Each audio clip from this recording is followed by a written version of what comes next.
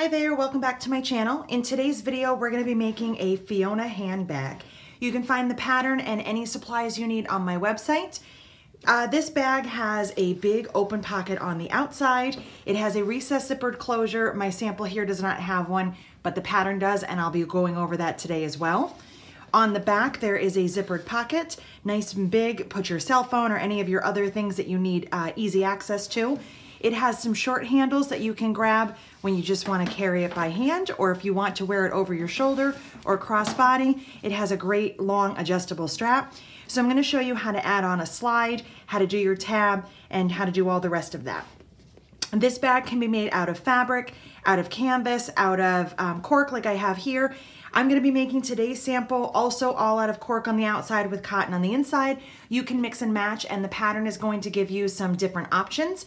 As far as the handles and this top accent are concerned, anything you see here in the light pink, the rose gold cork, that's going to have to be out of a non-fraying material because the handles, the accent, and these handles up here, they don't have finished edges. They have a raw edge, and cork does not fray. So as long as you have a non-fraying material for those parts, this accent right here, the front and back, all of that can also be made out of cotton. So let's go ahead and go over our fabrics and get started. If you open up your pattern to page 1, I'm going to go through all of the pieces right now. I've already got mine cut and any interfacing that I needed fused so that I am ready to go, and I can jump right on to step 1. So for my outside, I need my A pieces, and I also need my B pieces. So for A, I've chosen the black polka dots. That's going to be the main print. It's going to be the outside of the front pocket, which is essentially the front of the bag. It's also going to be the back. Behind those pockets for my accent color will be this lemon yellow cork.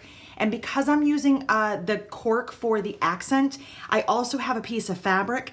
When this pocket is made, I want to make sure that it's not going to be too thick for my domestic machine. So I will be using a piece of this for the front of the pocket as well as the fabric on the back. You can do this all out of cotton, but if you're using cork or vinyl or anything that's a little bit heavier, you want to use cotton for the back. This B piece is not interfaced, and you'll find all that information in the pattern. So that's the outside of my bag. I also have from black cork, I'm just using a solid black, my handles and my accent. So my C pieces here are just going to be for the top of the bag. I have 2 long D pieces. These are going to make my long adjustable handle, and I'll show you some tricks on getting a nice flat seam. I also have my E piece. This is for the front accent. So this is going to go upright. So just know that if you're using a directional cork, you're either going to need an extra piece or your direction will go the opposite way. So let's say that this had stripes on it and the stripes went this way on the top of my bag, they would go this way on the front. So just be prepared for that. It's not the best place to have a directional print, and you can always skip this. It's just an accent. My F piece here is going to be for my short handles. I do have 2 short handles, but I sew that all as one and then trim it down afterwards. I have my lining pieces, which are G. Since I'm using quilter's cotton, I do have interfacing on those. If I was using a waterproof canvas or something a little bit heavier, I might skip the interfacing. I've gone ahead and added decor bond to both of these. I also have here my H, which are my divided pockets. And this is just a little trick that I do. It's just something that I've done forever. I take those pieces and I fold them in half and I pin them. This just tells me what piece they are. So if I don't look at my pattern and see that H is the pockets, I know that those are divided pockets, so I'm ready to sew them when that time comes. Just a little something I do. I have I, which is my outside zippered pocket. So the zippered pocket is going to be on one of the black polka dot pieces, but this is going to be inside. And because I have a directional print, I'll show you a trick for how to add that when we get to that step. And last but not least, I have my strips of J. This is also out of quilter's cotton, and this is for the recessed zippered closure. You'll notice that my pieces actually go sideways, so I have a directional print, and these pieces go this way. So my zippered pocket, or excuse me, my recessed zipper would go like this.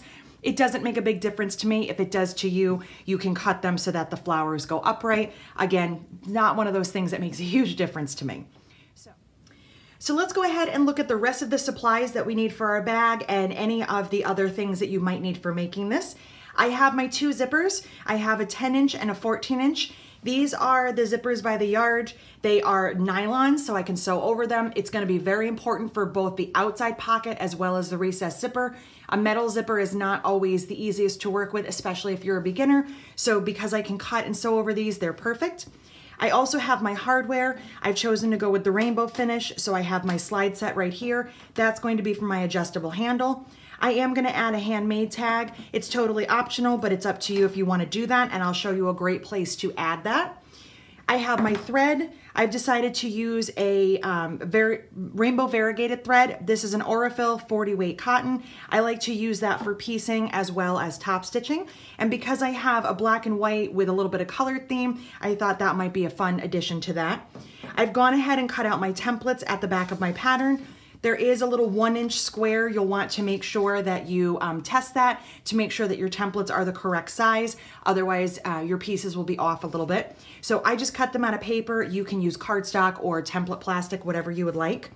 As far as additional supplies that you might need on top of your sewing machine with your 1/4 inch and 1/8 inch foot and your zipper foot, I also have my 4-in-1 tool. This has a seam ripper and it also has a turning tool. That's gonna be great when I make my outside pocket to keep everything smooth. I have some marking tools. I have a regular pen that I use on anything that's not gonna be seen. And I have a chalk pencil with the black cork having a black backing. The chalk pencil works really nicely. I have clips, of course. I also have some pins in case I need those. And I have 2 different kinds of tape for today. This right here is 1/4 inch wide fusible tape. That's what I'm going to use for my recessed zippered closure. I do have a full video on that available separately, but today I will also go over it with you as the pattern states. So I use that for my recessed zipper. And I've grabbed some of this non-fusible tape only because I'm using cork on the outside and the zippered pocket can be a little bit difficult to press flat. You can put your iron on cork. I do it all the time. It's not an issue. But sometimes because it's a little bit thicker, it kind of wants to fight you and it doesn't want to be as flat. So this is going to help when I can't fuse it and I can't get my iron in place and get that heat through the cork. This is going to help me with my zipper. So other than that, I just have I have my machine set up. I've got all my supplies here and I'm ready to go. So I'm gonna jump right into step 1 and get started. Step 1 is fusing, and I've already gone ahead and done my fusing, but let's just go over that in case you're using cotton fabrics.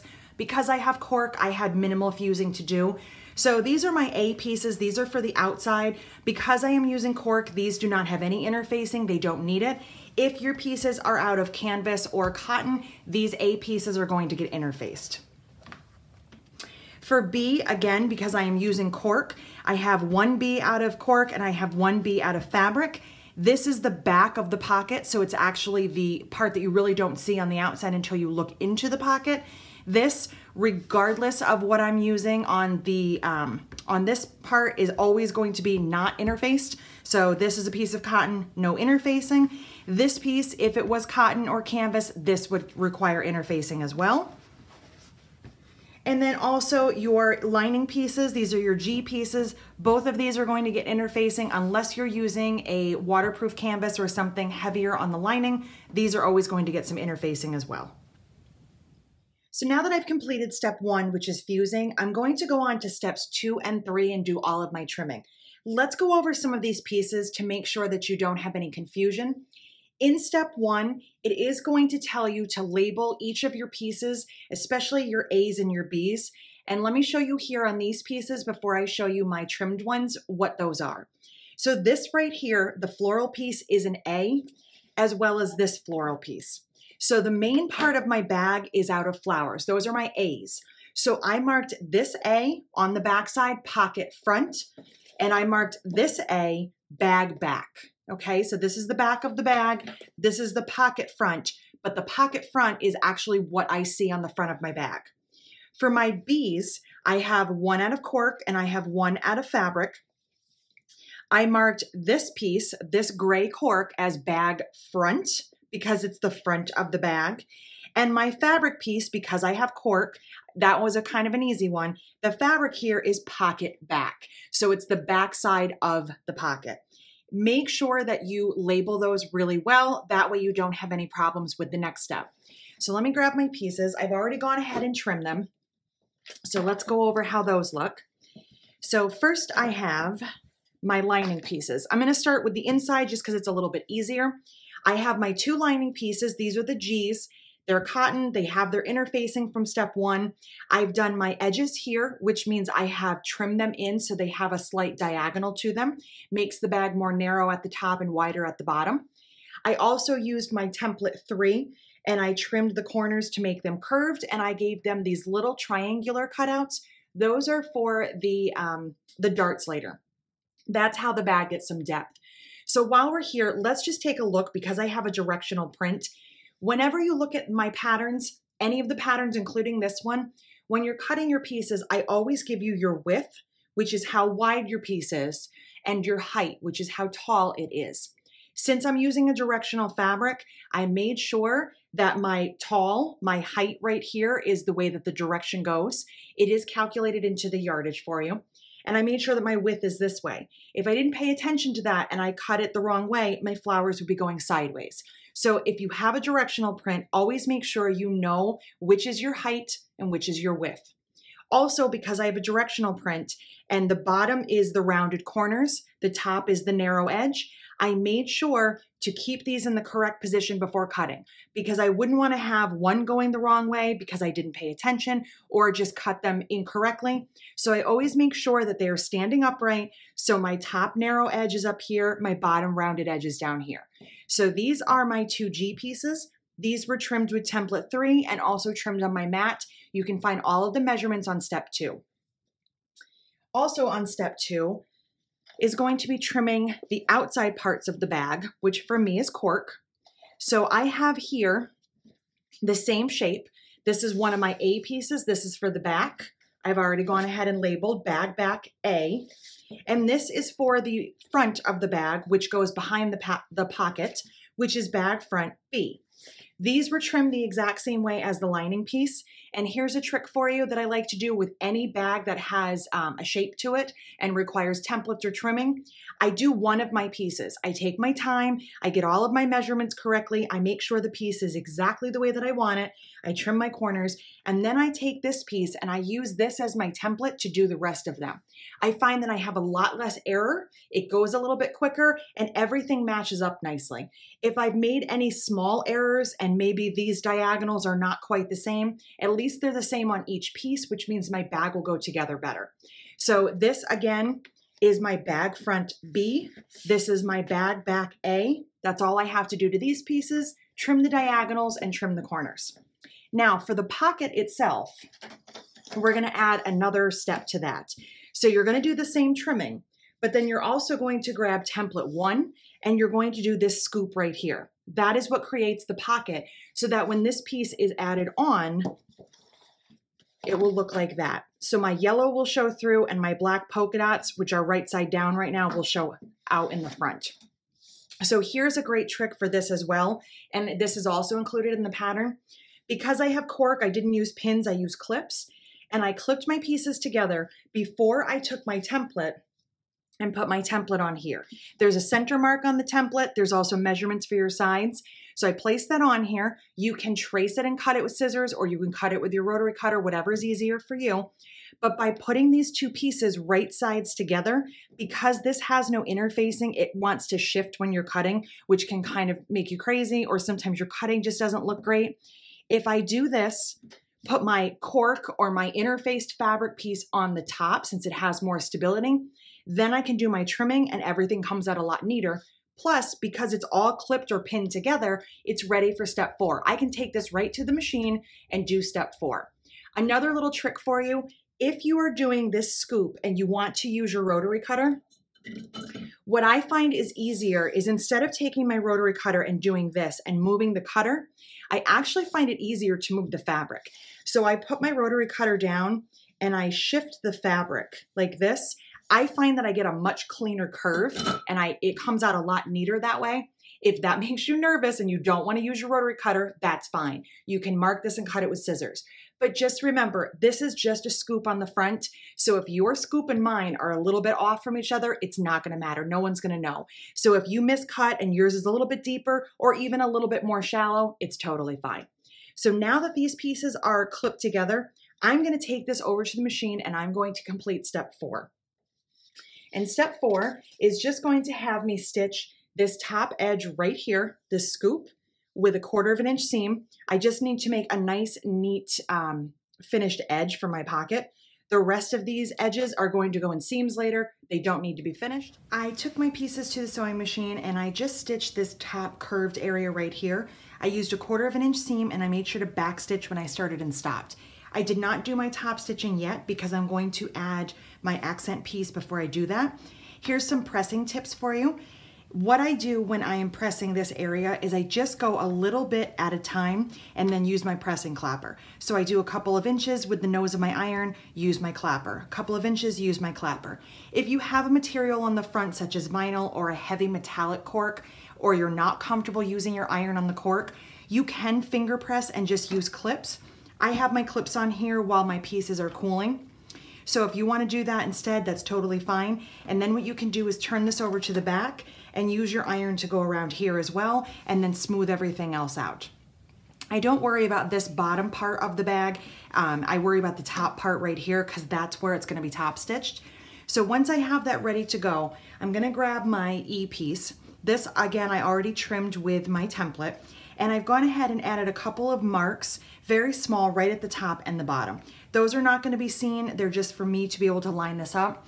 And I would suggest that you mark the bottom of your bag front and the top as well. I have a pin here just sticking in the fabric so I can see where it is, because what can happen if I take my center marks right here, sometimes this can shift to the side, excuse me, and you won't even notice it. And then when you're done sewing, your piece is off a little bit. It looks fine on here, but when you get it on your bag, that's when you notice, and usually at that point it's too late. So what I like to do is just grab a couple of clips here. I line up the bottom center marks and clip that in place. I'm clipping through both pieces of cork and the backing fabric. And then what I'm going to do, and you can see it's already shifted a little bit, is line up that center mark right here with my pin. I can take my pin out and I'm going to tuck this back, and then I'm going to add a couple of clips. And by doing that, this little raw edge that's down here in the bottom, that will get sewn into a seam. But this one up here, if I try to trim this and make it the same curve as the top, sometimes it works and sometimes it doesn't. So what I found while I was making the pattern was that it was easier to just do it this way. By folding this back piece over, my top stitching will go through it, securing it in place. I can trim it down a little bit when I'm done, but when the bag is finished, you won't even notice. Here's my finished bag, so you can see it again. So my top stitching went right through those layers. And back here, my little piece of cork is secured down and nobody can see that, and it's totally fine. So what I'm gonna do is take this to my sewing machine. I'm going to stitch the sides here. I can do the bottom at 1/8 inch, but it's not necessary. I just wanna do the sides. And then I wanna do the entire top curved part right here. You can do 1/4, 1/8, or both. I'm probably gonna do both. I love double top stitching. So I'll do that on the sides first, then I'll do the curve right here, and then I'll come back. I took this over to my sewing machine. I sewed my edges of my accent right here. I did 1/8 and 1/4, and I also did the top edge right here, 1/8 and 1/4.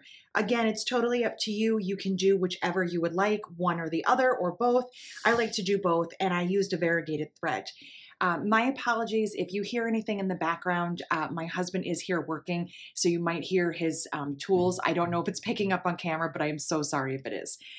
So anyway, my front for right now is done. I'm gonna go ahead and set this aside, and I'm going to start working on step 5, which is to make my handles. So I have right here my 2 D strips, and I also have my F strip. So I have both of these ready to go. The first thing that I'm going to do with my D strip is I'm going to sew these ends together right here to make one nice long strip. This is for the adjustable handle. So I want to have one long strip. I piece together cork all the time. And in the pattern, I have showed you one technique for pressing your seam open. Today, I'm actually going to show you a second technique that I've been using lately and really liking. So I'm going to take this to my machine and I'm just going to sew across here 1/4 inch. And then before I do anything, I'm going to bring it back here and show you how I actually like to split my seam. I find it stronger and it lays really flat. So I'll be right back. I took my 2 D pieces over to the sewing machine. I put them right sides together, so cork sides together. It might be hard to see since it's black cork, which has a black backing. And I went ahead and I stitched a 1/4 inch seam right down these 2 short ends. When I do my handles, I do have this selvage left on here from the cork. I don't bother to trim it until I'm done. So I just take the 2 cleaner edges and sew them together. So in the pattern, I show you how to press your seam open. But what I've been doing lately, which I find I actually like a little bit better, is instead of pressing this open like so, I take my scissors and I cut in the center right up to, but not through the stitching line. So I get as close as I can get. And then I take this over to the iron, or you can even do it with your fingers, and I press one seam going up and one seam going down. And what that does is when I take this and fold it in half for my next step, I can put a clip right there, it actually makes those seams go in opposite directions, and it helps to lay them really flat, and it also makes it a lot stronger, because then when I top stitch, I'm going through all of those layers, making a really strong handle. So I'm gonna take this over to my ironing board, and then I'm gonna take this to the sewing machine and do my top stitching. So when I fold this in half, just like that, I'm gonna top stitch both long edges.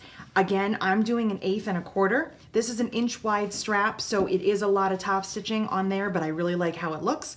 If you just want to do one or the other, that is fine. I would suggest if you're not doing a double to just do 1/8 inch from each edge. That would be my suggestion.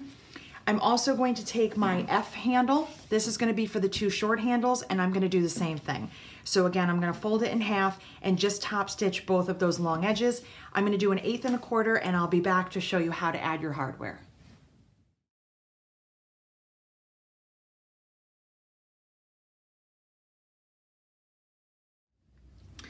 I top stitched my F piece and trimmed it into 2.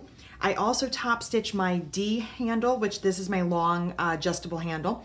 I did 1/8 and 1/4 on both, and I've gone ahead and trimmed off a piece for my tab. My F handles are just for the top. They don't require any hardware, so they're finished for now. I'm going to set them aside. I'm going to add my slider to my long handle, and I'm going to add the rectangle ring to the short piece right here. So all I'm going to do with this is just fold this over. And a couple of things to note, I did not change out my bobbin color, so I have a very distinct top and bottom. I have my variegated thread on the outside, the top part, and I have a beige on the back side. I don't want to see the beige, so I'm going to go ahead and cover that up. I also like to cover up the seam that's in the rectangle ring. It doesn't really matter, but I just feel like it's a little bit cleaner and neater. So I'm just going to fold this piece over. I don't fold it completely in half. I don't want those edges touching because that's going to add a lot of bulk for later. So I'm going to fold it down about halfway, and I'll just add a clip here. This I'm going to take to my sewing machine, and I'm going to stitch right along this edge here about 1/8 inch, and then I'm also going to come up and stitch as close to my rectangle ring as I can. It depends on what foot I'm using, but I'm usually about 1/2 inch or so off. So I'm going to have that all ready to go. And now for my long handle, I'm going to start down here on one end. Again, the piece that has, or the part that has the variegated, that's going to be my front. So I'm going to hold my piece right here, my slider, and run my handle up and over this bar, just like this. And I'll bring that down about 1 inch or so, get that in place, and add a clip. And I'm going to do the same thing, stitch along this bottom edge and also stitch along this top edge right here as close as I can get to the bar. Having some wiggle room does not matter, so if I'm about 1/2 inch off, that would be fine. Once those 2 pieces are stitched, I'll show you how to put those together to make your adjustable handle. I added the rectangle ring to my tab. I've also added the slider to my long handle. One thing I just want to note, when it comes to bag making, there are certain things that are specific and need to be done for a reason. When it comes to something like this, the tab, if your tab is a little bit shorter or if your piece on the back is down a little bit further, your seam, it doesn't really matter. That's one of those things that doesn't make a huge difference. I always give measurements in the patterns because I feel that it's my responsibility to do that. But this is one of those things that if it's off a little bit, if it's a little longer or shorter, it won't make any difference. Same thing with this. If I had pulled this piece down even further, it would be totally fine. It would not matter. So now that I have these ready, what I'm going to do is I fold my handle and I make sure that it is not twisted anywhere. And I'm just going to hold this together. I want to make sure that I don't get a twist in this. I'm going to take my tab and I'm just going to loop it on to this end that doesn't have hardware and keep it loose. Then I'm gonna take this end and come up and back over that slider. And now I have my handle, it's complete. So this seam right here with the tab, that will get sewn into one side. And this seam over here will also get sewn into the other side. And my handle is totally adjustable. So for now, this piece is done and I am ready to move on to step 7. For step 7, I'm going to be adding my outside pocket that I just finished onto my B, which is my bag front. Okay, so this is my accent color cork, and this was my A that has fabric on the back and the accent on the front. So I want to add these pieces on top of each other just like this for the bag. But one thing that I really want to do is eliminate some bulk. I don't want to have too much bulk on the sides or up at the top where I'm going to be doing top stitching when I'm finished. I like to eliminate bulk wherever I can. And in a bag, anywhere that you can eliminate things that are not going to matter, like back here, I'm going to take out some of the fabric. I'm going to take out a little bit of this cork back here. The front will still stay the same, but any of that will be in seams is going to be eliminated, and it's just gonna make this a lot easier for the final steps. So what I'm gonna do first is grab some clips and just put this right along these edges here. All right, line this up. Sometimes things shift a little bit in cutting and sewing, so don't worry if your pieces are not 100%, because there's a lot that we can cover up. So I'm just gonna clip that just like so. And now what I'm gonna do so that nothing moves is I'm gonna come up here and I'm going to clip away some of this pocket. When I'm done with this step, one of these pieces will be laying on top. So I know that I have 2.5 inches right here where I can eliminate some of the bulk. I'm just gonna take out a little bit, about 3/4 of an inch. So I'll just snip right here and snip right here. I'm not even measuring because I know that I have plenty of room to work with, and that will still be covered up. So I'm gonna take out some bulk there, and I'm also gonna come down to these corners, and not my front, not my black and white polka dot, but these corners back here, I'm gonna take out about 1/2 inch. Again, I'm not measuring this, and this is not going to make any difference to the final parts of the bag. It's just gonna help me to eliminate some bulk, and my little yellow corner sticking out there. I'm gonna do the same thing over here. Just getting rid of the fabric and the backing cork so that it's not in my way later. Okay, get rid of those pieces. Now I've got my clips here. So now I'm gonna take this over to my sewing machine, and I'm not going to worry about stitching down right here. No one's gonna see that, and it's not gonna be any problem. I'm just gonna stitch around these edges about 1/8 of an inch, just to keep this from shifting. Once I get that stitched in place, I'm going to take this piece right here, this is one of my C's, and I'm gonna place this on top. I'm just gonna pretend that I've already sewn this so I can show you how that looks. So I'm just gonna clip this up here, and just like that. And you can see that this piece is not trimmed, the edges hang off a little bit. So what I'm gonna do is just stitch this right across here, do my top stitching. Once that's done, I'll go ahead and trim this, and then I can also stitch about 1/8 of an inch just to make sure that that stays in place when I'm ready to do my finishing steps. So I'm gonna take this to the machine, I'm gonna do my edge stitching on here, and then I'm going to add this piece on. I did my trimming as I showed you earlier, and then I went ahead and stitched around my bag about 1/8 of an inch just to base the edges together. It helps for the finishing step so that nothing shifts. So I took one of my C pieces and I just placed it right side up, and I did not trim anything from back here. I just placed it on top, aligning these top edges, and I did my top stitching. So I again did the 1/8 and the 1/4.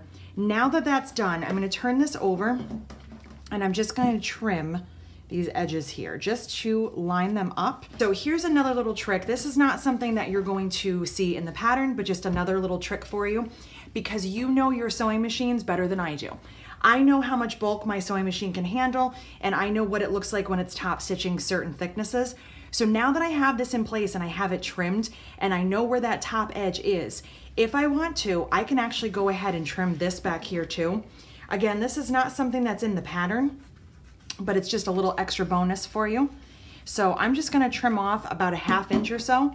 I'm gonna make sure that I remember that so I don't do any trimming on my black piece. I wouldn't wanna turn this over and then trim that off. I'm just gonna leave this like so, I'll put a couple of clips here to keep that down. Now I'm gonna take this over to my machine, and since I did that trimming to eliminate bulk for later, I don't have to do any sewing up here.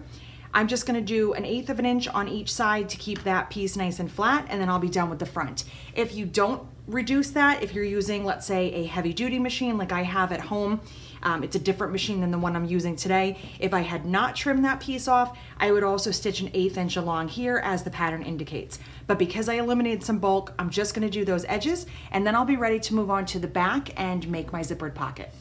I finished up the outside front. I did my trimming back here. Remember, this little extra hack is just something that I've added to this video. It's not in the pattern, but it's just going to eliminate some of the bulk at the end where I top stitch. This edge right here is going to be the very top edge of my bag, so it will be top stitched. It will be the final step, and this just helps to make everything a little bit neater and easier on your machine. So this piece is done. I'm gonna set that aside. I went ahead and grabbed my other piece. This is my other A that was marked bag back. I added the other C. I also trimmed back here. I got rid of that cork. So again, I lined up my top edges here, added some clips, did my top stitching 1/8 1/4 along this bottom edge. I trimmed my sides even and made them diagonal like the rest of the bag. And then I trimmed that little bit for the bulk and finished up 1/8 of an inch on each side. So now for step 9, I'm going to turn this piece over and I'm going to draw the lines as indicated in my pattern. So you're going to want to follow step 9. I found my center, I measured down from the top, and this is my top edge, the top of the black right here, because that's where I have trimmed. I'm not worried about where I trimmed this away from, so I measured from up here. I drew the box exactly as indicated in the pattern. I also have my pocket piece I, and I have my smaller zipper right here. So in order to add my zipper, first what I need to do is sew around this box with my fabric. I'm going to set the zipper aside for just a minute, and I'm going to add this piece of fabric. This is going to be inside the zippered pocket. So when I look at my finished bag right here, this is the part I'm working on. When I open up this pocket, this fabric right here is what's going to be the daisy print right there. So I've already done my marks. If you need a more in-depth tutorial for this step, you can watch an additional video on my YouTube channel, which will show you how to do this and the recessed zippered closure. We will touch base on both of those in the pattern, but I do have a separate, very in-depth video on that. So what I need to do is place these two pieces right sides together. And here's a little trick that I do when I'm working with a directional fabric. I'm actually going to put my directional pocket fabric upside down. And the reason for that is when I sew this piece on here and I pull this pocket through to the back, I'm actually going to create a tube with that. And this will make sense as we get a little bit further in. But if I put this piece right side up, most of the piece that I see when I look into the pocket will be upside down. By placing it upside down now, it's actually going to be right side up. I know that's super confusing, I totally do, but I will show you when it's done and hopefully it makes a little bit more sense. So just trust the process. So I placed my pocket piece right side up, my print is facing downward, so my print is actually upside down. I'm placing my A cork piece right sides together. And you can find the center of both pieces if you want and match them up, or what I do is just kind of eyeball that I have the same on both sides. It does not matter how much is sticking up on the top, so if you are perfectly even or down a little bit, it doesn't matter. Because I have cork, I really don't want to pin this piece, so I'm just going to add a couple of clips up here at the top. And actually what I'm going to do, I think this is going to make it a little bit easier for me, is I'm going to scoot this all the way down like that, and then I should be able to reach the bottom with some clips down there too. If I had fabric, I would just be adding pins up here and pins down here, but because this is cork, I'm just going to use some clips, and you can see there's my pocket fabric right here. I want to add these clips to keep this nice and flat, because when I take this to the sewing machine, I'm going to sew on this side, which means I can't see what's happening over here. And if this piece flips up and gets caught, it's going to create a mess. I'm going to have to get out my seam ripper, and that never makes me happy. So I'm going to keep this just like that, take this to my machine, and I'm going to sew on the outside of this box. ignoring the center line and the little triangles and ignoring any of the lines that extend too far out. So I'm just gonna stitch right around that box, and I'll come right back and show you how to finish that up. I used my zipper foot and I stitched right around the outside of that box. I didn't stitch any of the rest of the lines. I'm still going to leave my clips or my pins in to keep my fabric flat. And I'm gonna go ahead and now I'm going to cut from this point to this point, right on that center line. I like to use my seam ripper to get started. I'm just gonna poke that through. I am going through the cork as well as the fabric. So just wanna get that started so I have a little hole. And now I can get my scissors in there. And I'm just gonna cut. You can use your rotary cutter and your mat if you would prefer. And again, this does not have to be perfect. So if I'm not perfectly on my line or if it's not perfectly straight, it is not a big deal. Now I'm going to cut on these V's. And what I wanna do is cut all the way back right into as close to the stitching line as I can. I don't wanna cut through my threads. So let me try to pull that close for you. So I want to just get right in there and do the same thing here. I'm kind of ignoring where I drew and looking at where I sewed. So if my sewing is a little bit off from my marking, it's okay. I want to just get my scissors right in there. So now that I have that done, I can take my clips off. And I'm going to pull my pocket through to the back. So I'm going to take this fabric and pull it all the way through, and I'm going to go over to the ironing board and press this as flat as I can get it. And what I want to do is roll this up, and I want to be pressing right on that seam so that when I look from this side, I don't see any of the pocket fabric peeking through. I want to just see the cork. So I'm going to take this over, I'm going to press it, and then I'll show you how to use the tape to get your zipper in place. I took my bag back over to the ironing board and I gave it a really good press. I made sure to pull this but not bow it. You don't want to pull too hard that you end up getting a misshaped opening for your zipper. But I went around a little bit at a time with my iron and I used my pressing clapper, and that's how I got such a flat seam. When it comes to cork, you can iron on it. Again, I've mentioned that before, but sometimes ironing on it doesn't really do as much as you would want it to. So I ironed on the backside to make sure that I kept this nice and neat. And as I would iron a spot, I would take my pressing clapper and hold it over the top.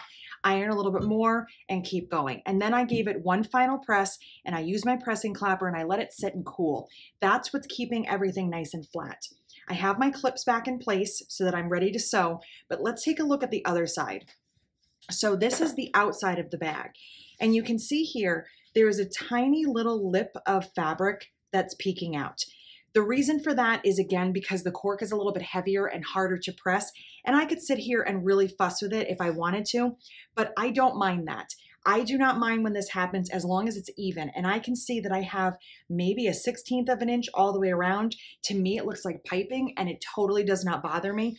If that bothers you, you're going to want to work a little bit more to really roll that seam down. If you have any problems in your corners, getting them nice and straight, take your scissors and get right back in here and give that a little bit more of a trim right in that corner. Even if it's one thread, it might seem like a minor difference, but it will help to open this up. And I can tell because I don't have puckers and wrinkles here that I'm fine. If this right here does not want to flatten out and it just will not lay flat, usually it's because you didn't trim close enough to your corners. So now that this is ready, let's talk about tape. Normally, when I'm doing a zippered pocket, if it's on fabric, if this piece right here is fabric, I would be using this tape. This is a 1/4 inch wide fusible tape. So it's a little bit thinner, the paper is a little bit thinner, and I would be putting that right along here on these edges, fusing that down, and then turning my piece over and fusing it to my zipper. But here's the issue with that. When I turn this piece over and I put my iron here to fuse this down, the cork is thick and I can't get enough heat through to melt that and to make that fusible stick to my zipper. So it kind of becomes unnecessary. So what I'm doing instead, because this piece is cork, is I'm going to use this non-fusible tape. So it's the same principle, except I don't need an iron for this. So I'm just going to cut a few pieces off. And this is optional. If you don't have this tape or if you don't want to use this, you could use a glue stick or you can try using pins and clips. I just find that I want my zipper to stay as straight as possible, and using tape has helped me do that over the years.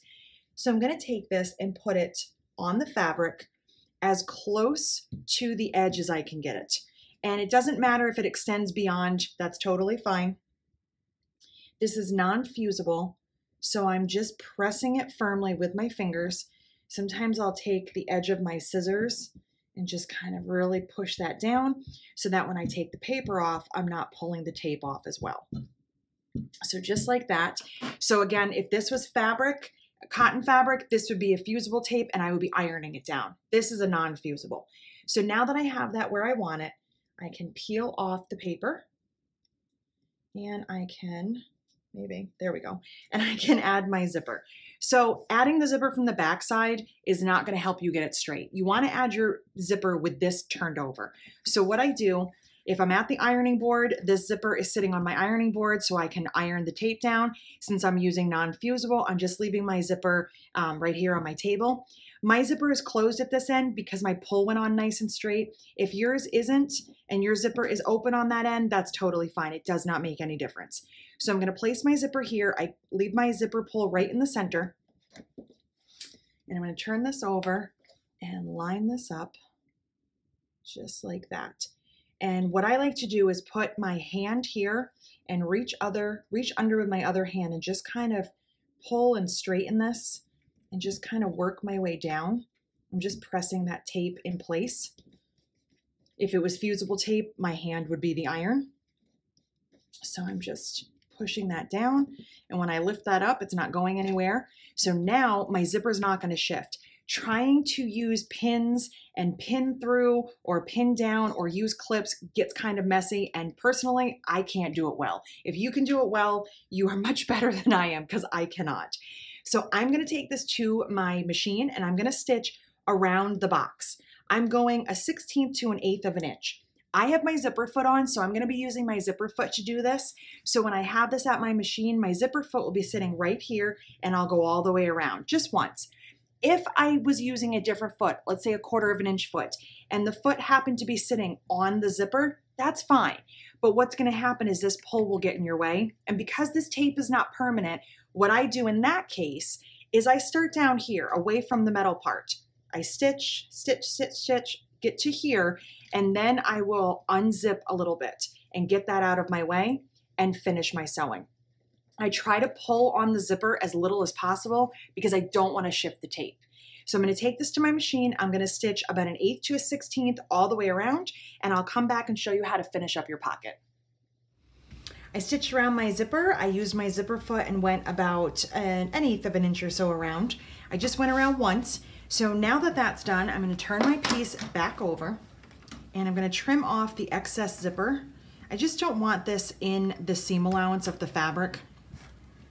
I am using a nylon zipper, so I was able to sew right over it with no issues. So now that that's done, it's time to close up the pocket itself. Now, whenever you're sewing a zippered pocket, this is going to stay loose. This is not going to be sewn to this piece at all. That's why when you look at the finished bag, you don't see any stitching here.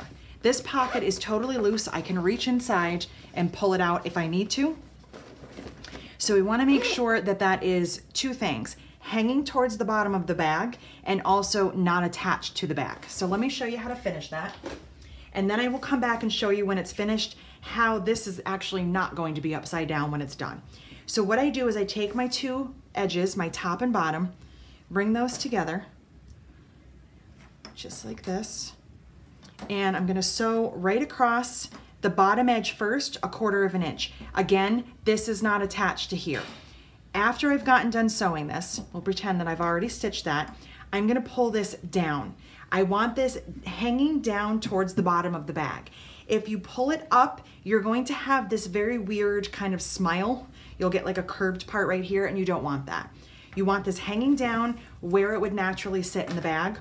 And then I'm going to stitch these sides. So I just take this, push this out of the way, stitch 1/4 of an inch, do the same thing over here, and my pocket is finished. So let me go stitch this and I'll show you how it looks.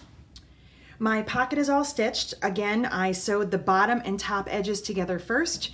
I pulled it down so it would hang towards the bottom of the bag, and I stitched my sides. It is not attached to the back. It is completely loose.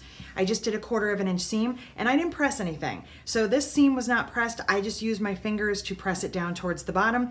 I don't find that it makes any difference, but if you want to stitch it and then press it before you do the sides, that's totally fine. So now when I turn this over and open this up, you can see that my daisies are right side up. On the back part, back here, they are upside down, but who's going to see that? This is the part that more people would see, is that. So when I look in, my daisies are actually upright and they almost, they almost stitch perfectly. That's a weird little coincidence. My seam, which is right there, it actually makes a full flower. So that's funny. So anyway, now my bag is done, or my back is done. My bag's not done. And these are as upright as they're going to be with this technique. I'm totally happy. Step 10 is going to be finishing up the outside of my bag so I can move on to my lining. So I have here my front and my back. I've gone ahead and made a very small chalk mark at the top of both in the center, and I also measured out as the pattern indicates. So I'm going to grab my handles here and a few clips, and I'm going to clip these in place. So what I do is, the measurement that is listed in your pattern is the inside measurement. You always measure on the inside of your handles. So I'm just placing the edges on the marks that I made, and you can see they kind of want to move around, so I'll use a couple of clips just to get these to the sewing machine like this. I'm just aligning my raw edges and making sure that my handle is not twisted. So I want to make sure that I don't have a twist in my handle.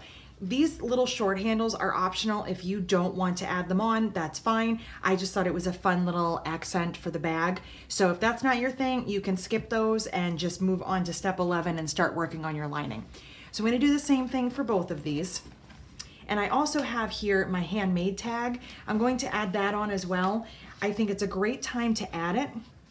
A handmade tag is optional, of course, but I like to wait until I have the outside of my bag almost done, and then I know exactly where I want to put it. Sometimes it's hard to do as you're working, so I like to wait until I have all of my pieces here so that I can see where I want to put it. Do I want it up at the top, down here, off to the side? Where would I like to put this? So I'm going to put it up here the same way I did on the one in the pattern. So I'm just going to grab my pencil here, my chalk, and just kind of making sure I know where the center is. So I'm going to place my washer in the center. I'm sitting it right above my top stitching line, and I'm marking the second notch in because I know that that's where it needs to be. So I'll just double check that. And now I'm going to use my seam ripper, and I'm actually going to move this handle out of the way. I'll clip it again when I'm done. And I'm just going to use my seam ripper. There we go. Okay, put my handmade tag through here, make sure it's even, and then I'll add the washer onto the back and fold those prongs over. I just went through the top part, the black. I didn't go through the yellow. It doesn't really matter if you do, but I just went through the single layer. So now that that's in there, I can put my handle back on. And now I'm ready to take those to the sewing machine. I'm just going to take the front and the back over, and I'm going to stitch a couple of times across the top edge of both of my handles within the seam allowance. So less than a quarter, a couple of times just to hold those in place. My short handles are stitched in place. I found my center and spaced them out as per the pattern. I just stitched them within the seam allowance a few times back and forth across both. I did that for the front as well as the back. And I have my handmade tag on. All of my pieces for the outside are good to go. So I'm gonna set those aside and start working on step 11, which is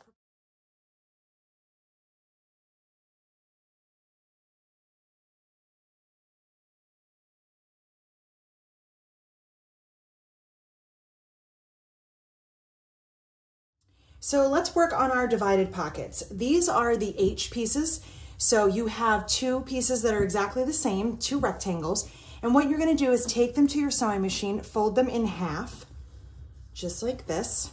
So you'll have a nice long tube. You're going to sew 1/4 inch right along these raw edges here. not the short sides. Those are gonna stay open. You'll turn the pocket right side out through those afterwards. So when you do your stitching, make sure that you back stitch, and then you're gonna take it to your ironing board and press your seam open. So I've already gone ahead and done one of these just to show you how it looks. So I stitched my seam 1/4 inch and I pressed my seam open. I like to do this to eliminate some of the bulk. So now that that's done, I can take this back to the ironing board, turn it right side out, just like this, and give this one good final press.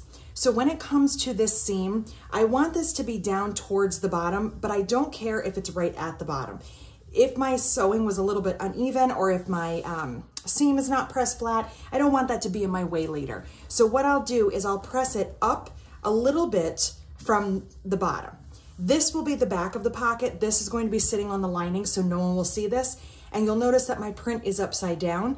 You can do this technique with a directional print. So I make sure that the front looks how I want it.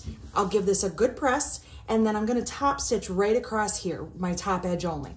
So I'm gonna do the same thing on both of my pockets, and then I'll be ready to go on to step 12 and add them into my purse.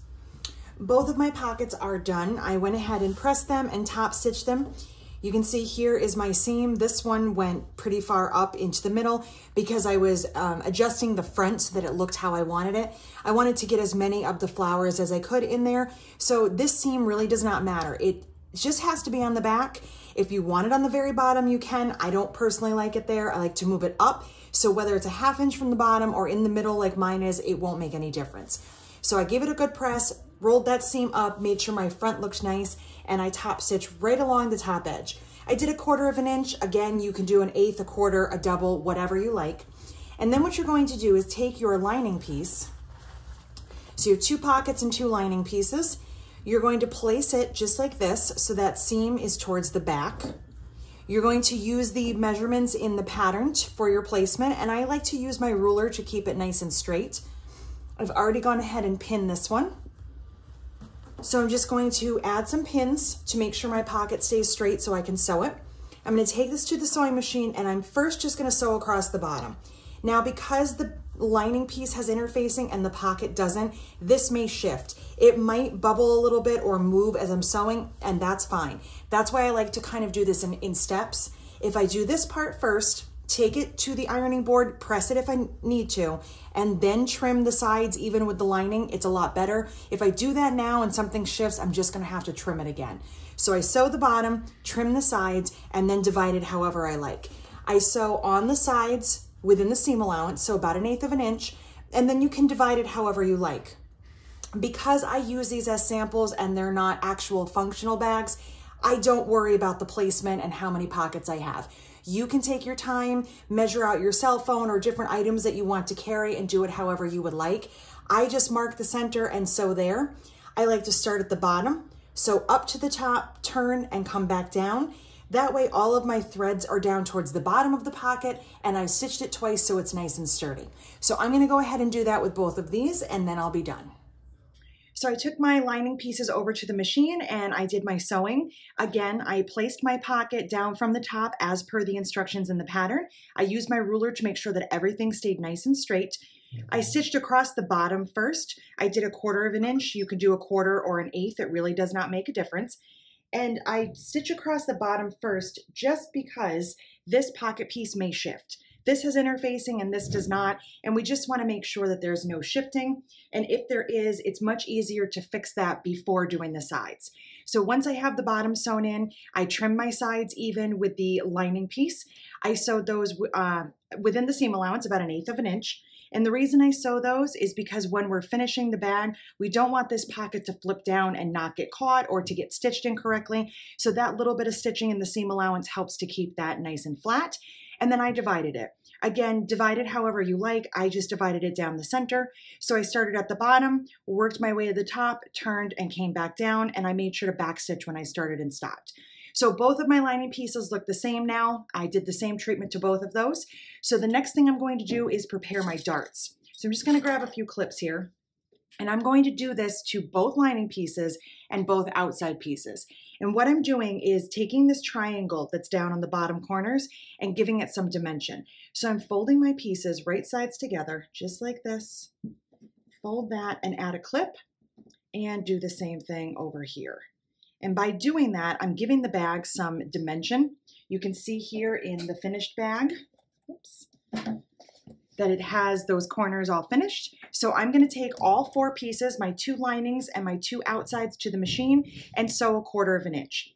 When I'm sewing and I sew across here, I am gonna be sewing past the top of the point. I'll show you how that looks when it's done, but don't be concerned, you are sewing 1/4 inch from where you cut. So I went ahead and stitched the darts. I repeated the same process with both linings and both outsides, so all of my pieces now have this rounded shape at the bottom.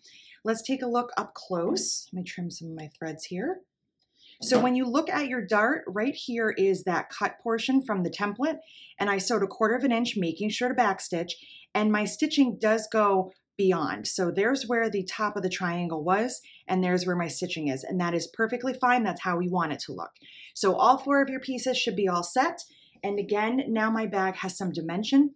Unfortunately, with this style, it doesn't want to stand up on its own when it's empty, but it makes sure that the bag is not completely flat, and that's what we want. So now we're ready to go on to our next step.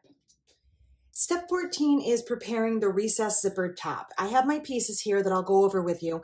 And since my Fiona did not have a zipper in it, I thought I would show you this one on a different bag. So this is the piece that we're making right here. So you have your zipper, you have fabric on the top, and you have fabric on the bottom as well. So the recessed zipper closure has 4 strips of fabric and a zipper. So what we're gonna do first is you're gonna take these strips right here, and these are your J pieces. And you're going to do the same thing to each of them, but I have them in steps for you here. I don't want to rush through this step, but I do have a complete video that will show you step by step with a bunch of tips on this as well, also on my YouTube channel. So I'm just going to kind of walk you quickly through this, and the steps are also in the pattern. And again, that's a great video if any of this doesn't make sense, or if you want to just watch that separately. It's really great to add this to any bag. So you have your 4 strips here, and you're going to start on the wrong side. So if you are using a batik or a linen or anything that doesn't have a clear wrong and right side, be very careful and make sure that you are not putting your tape on the wrong side. I am using fusible tape. I'm not sure if it's going to show up well for you on camera, but this is the 1/4 inch wide fusible. I like to use the fusible tape because this step works best with an iron, so you get really crisp edges. If you're using the non-fusible, you might not get as crisp of an edge as you would like. So what I've done, and again, I'm doing the same exact thing on all 4 pieces. First, I'm adding tape onto my short ends on my wrong side, and I'm just fusing those down. They're butted right up against the edges of the short sides. Once I have those fused down, I'm going to leave the paper on, and I'm going to fold my edge over. If I use the paper, it's going to make a nice crisp edge, and then I can take my paper out and I can fuse my edges down. So this one I've already pressed. I just have to take the paper out, and then I can fuse these edges down. On all 4 of my pieces, I want both of my short ends fused down. Those are the nice clean ends that are going to be out here, right here on this part of the zipper. So we want to make sure that these are finished as well. You don't want any raw edges of your fabric showing. After you do your short ends, you're going to turn your pieces over so they are right side up. So first we worked on the wrong side, now we want to work on the right side. On the back here, you'll see that these edges are fused down, they're not coming up. So on the right side of all of my pieces, I'm going to put a piece of tape along one of the long edges, just one. After I fuse this on, again, leaving my paper in place, I'm going to fold this back towards the wrong side and give it a good press. So this is how all of my pieces will look when I'm ready to add them to my zipper. I have my ends fused down, I have a piece of tape on here, and I can just go ahead and peel the paper off when I'm ready to use that. And what I'm going to do before I add that on is take my zipper to the sewing machine, and I've turned my edges, just kind of turn them so they're like an L shape. You want your zipper teeth to go away from the zipper pull because you don't want your zipper pull to come off when you do your finishing steps. When you look at the zipper right here, you can see that those curved ends are sewn into the fabric. So I have fabric on the top and the bottom on each side. If I didn't do this curve, my zipper pull could come off, and I don't want that. Because the zipper tape does not have any stoppers on it, we have to do this technique. So you're just gonna take your zipper ends, you're gonna fold them outwards and just put a few stitches in. It doesn't matter how neat it is because this will get covered with fabric.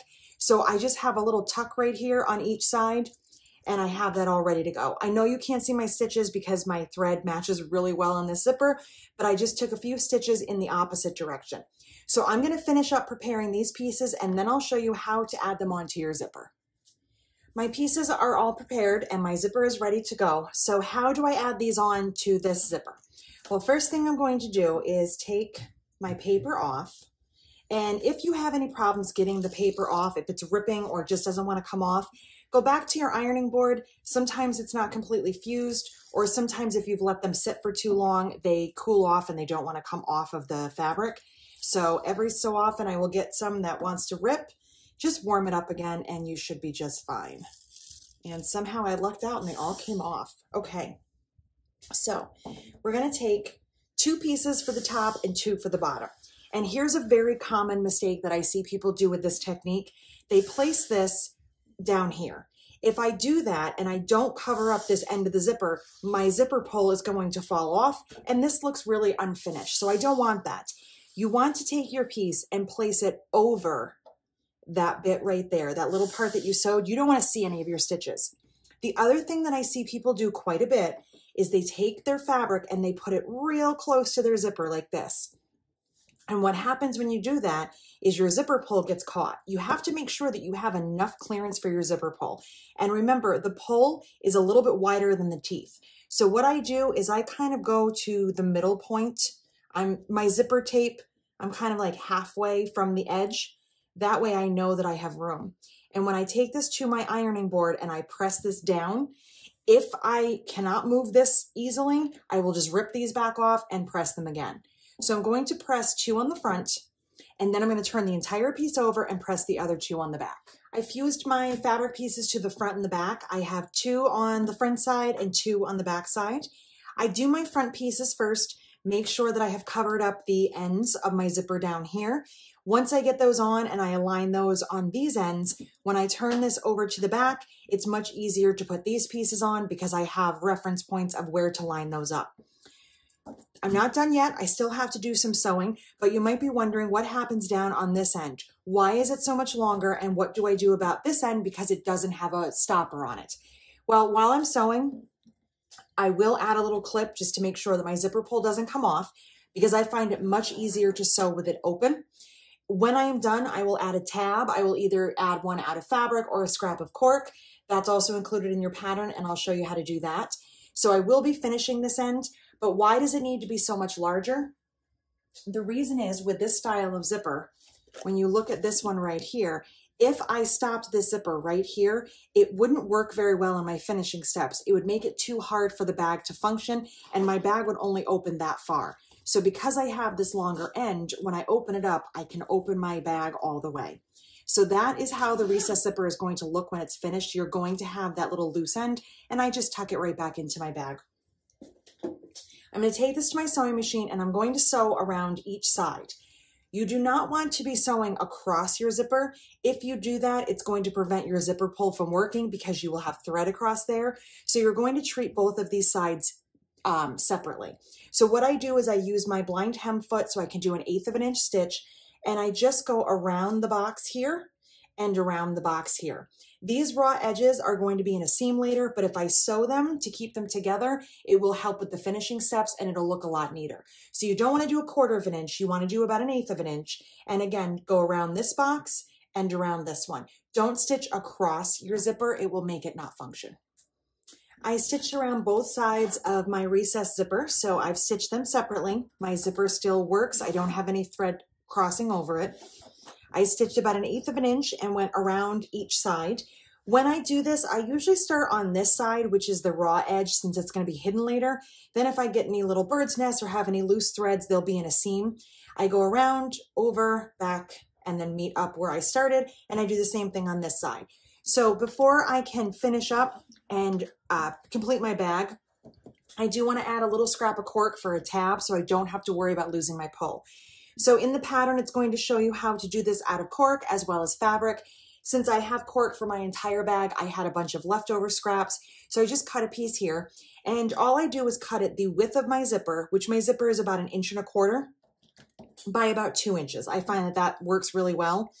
And I just fold it over the end just like that. Since it's cork, I don't have to worry about these raw edges, and I can stitch this in place. But here's a little cheater hack that I've been doing a lot lately. Sometimes my stitching doesn't look great when I try to sew around here. I'm not a fan of putting an X on the end. I know it's strong, but I don't always love how it looks. So how do I get this on here without having to worry about my stitching? I use my Gutermann glue. So this tab is really just to finish the zipper end and prevent my pull from coming off. So I'm just going to kind of put some glue. I don't go too crazy, just enough to hold it, just like that. I don't get right up close to the edge because it is going to kind of smush out when I put it on the zipper. So I just take it like this and fold it in half. And I can either set this on my ironing board and put my clapper on top of it for a little bit, or add a couple of clips here. That will dry, and now my zipper end is completely finished. For step 15, it's time to assemble our lining with the recessed zipper. So the part that we just made in step 14, your recessed zipper, you're going to need that as well as your lining pieces. And we're just going to start with half. So when it comes to a zippered closure, we typically think of a zippered closure as the outside of the bag. It's something that would be on the outside. A recessed zipper, however, is actually part of the lining. That's why this is made from my lining fabric, and that's where it's going to sit when it's complete. On this bag right here, you can see this is my outside fabric, and there is my lining right there. That is actually where the recessed zipper is going. So in order to do this, the first thing you're going to do is take your lining to your cutting mat, and you're going to trim from the top. This is not getting thrown out. Do not throw away this strip. As per the pattern, you're going to trim with your ruler from both of your lining pieces. So I have a strip here, I have the main part of my lining, and I have my recessed zipper. This is going to be referred to as the short strip. This is going to be the bottom piece, oops, sorry, and the recessed zipper. So the first thing we're going to do, grab some clips. If you want to find the centers on all of these pieces, by all means do. I just kind of eyeball everything. So I want you to just always repeat up, up, down. So we're going to start with our bottom piece, up. Then we're going to take our recessed zipper, also up. Again, find your centers if you want to. I'm just going to kind of eyeball it, add a clip. And now we're going to take this piece down. So right side down. So right side up, right side up, right side down. Just add some clips. Take this to the sewing machine and stitch all the way across this top edge, 1/4 inch, making sure that you backstitch. You're going to be catching the bottom piece, the fabric on one side of your zipper, and also your short piece. Lining side 1 is complete. I have stitched the bottom to the zipper to the short piece. I stitched 1/4 inch. I did take this over and press it. Most of the time I don't because I'm lazy. So if you don't press this, it's fine. And if you see right here, I'm a little bit short on this end. That's also fine. We can cover that up when we finish the bag. So don't worry about that. So now what you're going to do is repeat this process with the other half of the zipper and the other half of your lining. So once again, I'm going to place my lining up. I'm going to take the other side of my zipper up, right side up, right side up, making sure that I am even. Again, find your centers if you would like. This is the short piece, down, right side up, right side up, right side down. At this point, you are still believing me and trusting the process. When we get done with this is usually when people will have a little bit of a panic because it will look wrong, and I'll show you why it looks wrong and assure you that it is right. So as long as you're following along with me, you're doing fine.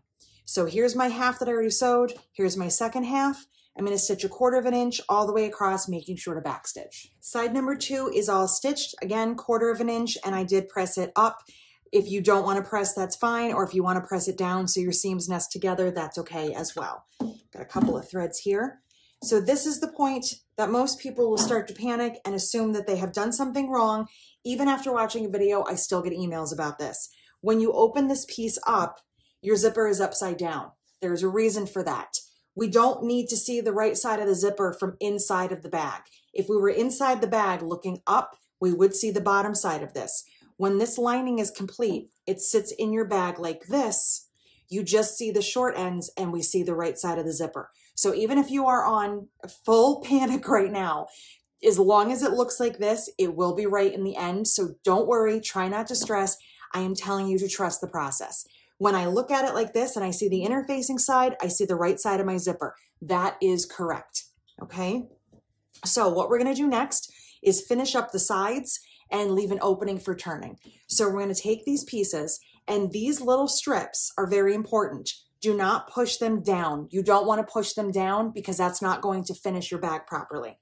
What you want is for your fabric to be right sides together, including those little strips. So I'm putting them right sides together. I'm lining up my seams. And even though I pushed one of my seams up, or both of them up, I'm pushing one down with my fingers right now.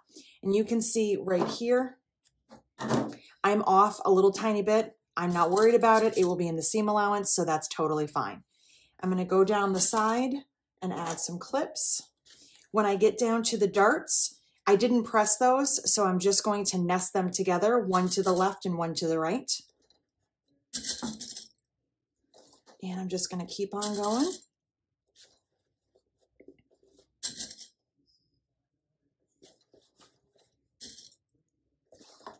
Do the same thing here, clip my threads. I'm usually better about that, but I missed a few. Nesting my seams together on this dart, making sure that this is nice and smooth here. And I'm also trying to align the bottom edges of my divided pockets. Things shift. It's not a big deal if everything does not match up. I'm more concerned with the bag itself. If the darts are off a little bit or if this is off, it's the lining. It's not anything to be worried about. This little zipper tail right here should not be sticking out. I want to tuck that into my bag. That's really important. If you sew through that zipper, it's going to make the rest of this a little bit difficult. And again, this edge right here was a little short. I'm just going to push that down with my fingers, line up those seams, and I'm good to go. I am not sewing the top. I don't want to sew the top of my bag. That's already complete. I just want to sew the sides, and I stitch past the darts, and I leave a really big opening in the bottom. I have to turn an entire cork bag through this opening, so I don't want a little tiny opening. I want a big opening that I can fit my entire hand into. So I stitch probably to about 1 inch past the darts, and I leave all of this open. I'll be right back to show you how that looks. I stitched around the outside, I stitched past the darts, and I left a really big opening down at the bottom. Here's a little trick for you that I do sometimes. I don't try to stress too much about this down here where I'm going to turn the bag. When I'm done and I stitch this closed, it's going to be all the way in the bottom of the bag. So to me, it's not a big deal. But if it's a big deal to you and you want to make sure that this comes out really neat, what I will do is stitch right across here with a really big stitch length, like as big as I can go, so I'm basting it. Then when I'm done, I can take those stitches out and it perforates the edge, which will make closing it a little bit easier. Again, this is not one of those places that I stress, but if it bothers you, you can absolutely do that. So I'm just going to trim my threads. Let's take a look one more time before we do the outside. So when I'm looking at my lining, there's my zipper pull, and I'm looking down into my lining, and that's exactly how I want it to look in my bag. I did not catch the end of my zipper. Really important, you don't want to do that. And I didn't catch anything down here on the end, and my little pieces of fabric, my strips, are standing upright. They are not sewn down. So this is complete. Now it's time to do the same thing with our outside pieces. And all you're going to do with these, the same process, you're going to turn them right sides together.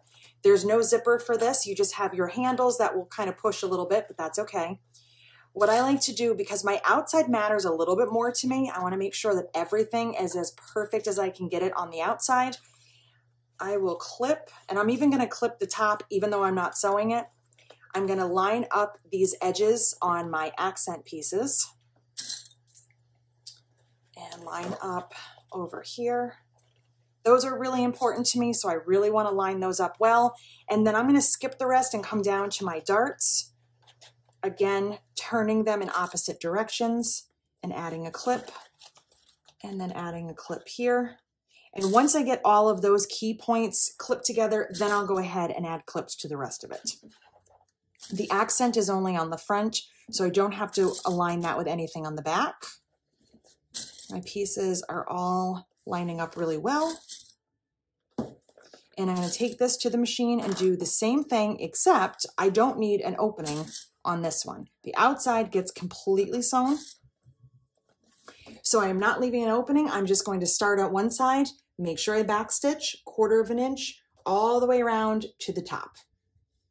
I stitched all the way around the outside of my bag with a 1/4 of an inch seam. I made sure to backstitch, and when I started and stopped, this time I did not leave an opening. We don't need that in the outside, just the lining. And I'm just checking all of my seams, everything lined up really nicely. Oftentimes I will stitch that seam twice just because it is the main seam of the bag and I want to make sure that everything is nice and tight. So I'm not going to do any pressing right now. My seams and the bottom down here definitely need to be pressed, but since I'm going to be adding the lining and the straps, and then I'm going to be turning again, I'm just going to wait and press everything all at once. Before I can finish up and add my lining, I need to stitch on the long handle that we made earlier. So I'm just going to make this nice and long. I'm going to take each end. I have the end with the tab here, and I'm going to sew that right on the seam. So I'm just kind of centering it over this side seam. Make sure that I don't twist it. Come around to this other edge, add that on to this side seam. And just like I did with the top handles, I'm just going to stitch back and forth within the seam allowance a few times to anchor that in place.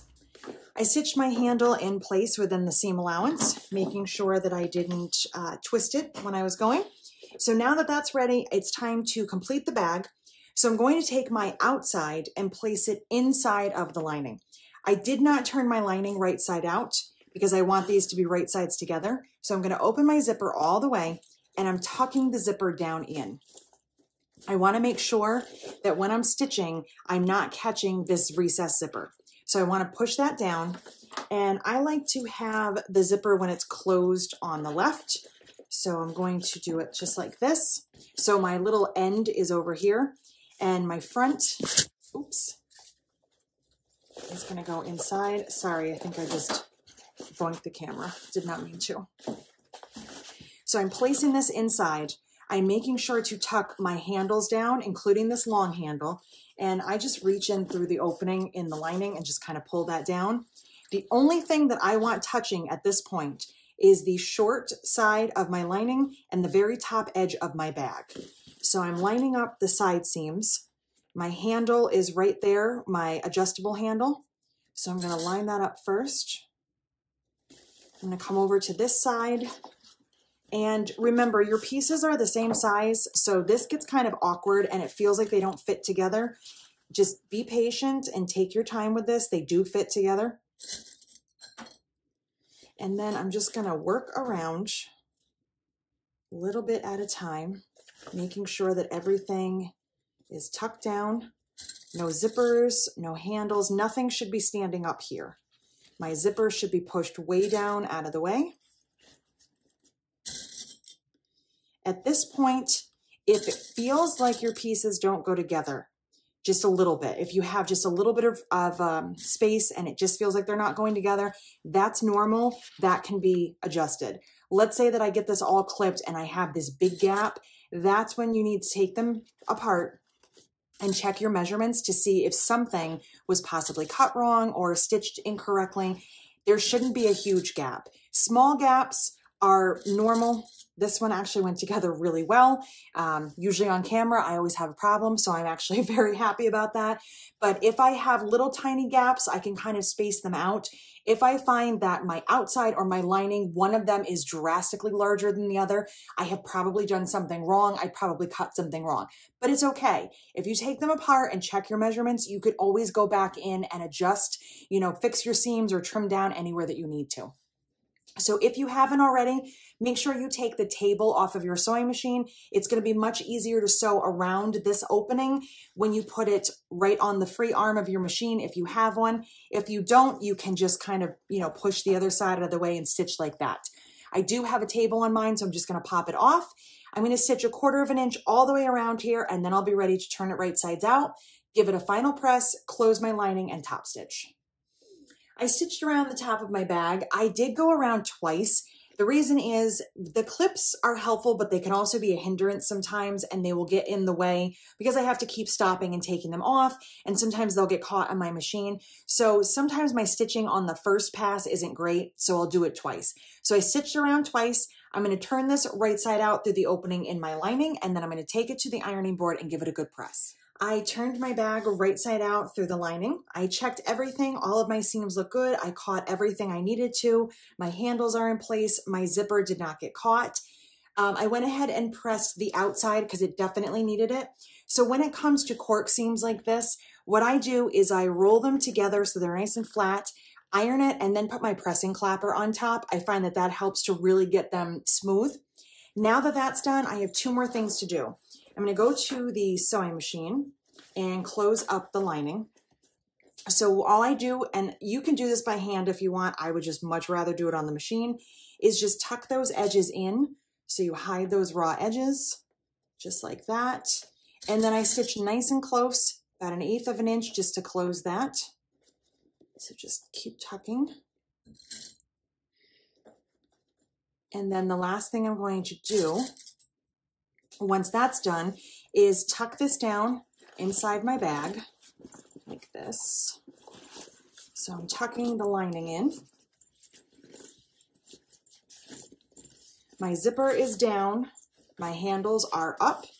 If I need to press this, I can, but a lot of times I'll just kind of work around with my fingers and add some clips. And I'm going to top stitch right around this top edge. I haven't decided yet if I want to do 1/8 or 1/4 or both, but I'll decide when I get to the machine. So I'm just going to top stitch right around there. The handles should be standing up. The zipper should be down, and I'm just catching the top of my lining and the top of my bag. I'm all done, and I'm so happy. I love how this bag came out.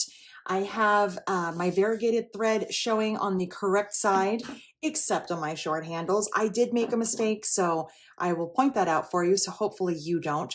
This is why I don't usually use a different top and bobbin thread. So I have my beige thread actually showing because when I put my handles on, I didn't put the variegated thread right side down. But that's okay. I'm not going to take it apart and fix it. I can live with it. I went ahead and just checked everything. It all looks good. As far as top stitching, I didn't have any issues. The thicker parts of my bag are going to be right on the seams where my handles meet and where all of my seams come together on the side.